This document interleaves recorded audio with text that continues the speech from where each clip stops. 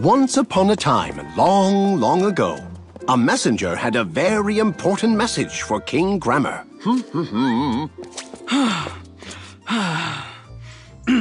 I have a message. From whom, kind messenger? Yes, I can see why that would be important to know.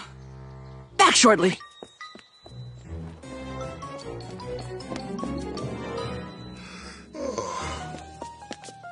I have a message from the Queen.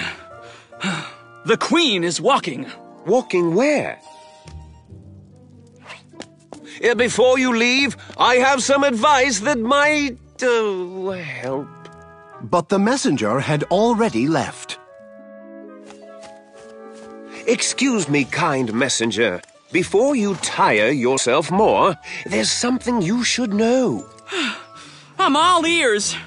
Sometimes a sentence with only a noun and a verb doesn't give us as much information as we want or need. Tell me about it. So, if I said, the messenger runs, a word like to would give us a little more information, like where the messenger is going.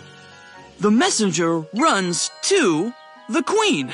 Yes, that's it. Or instead of saying the king rode, you could add a little more information by saying the king rode under the branch. The king jumps over the fence.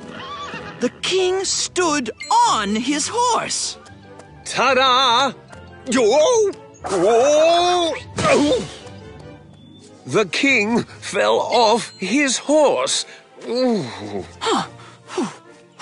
These words really are useful. Yes, very. When we want to tell more about where something happened, we can use words like to, from, on, off, over, and under. Duck!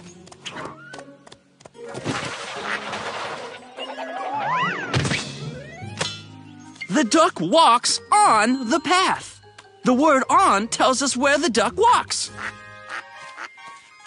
Somebody must be talking about prepositions on their horse again.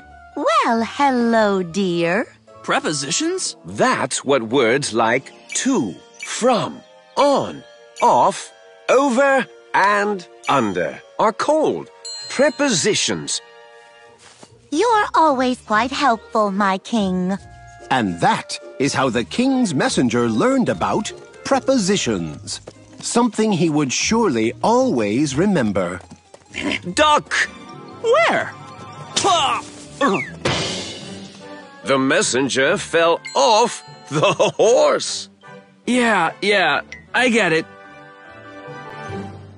Bye, everyone. See you later.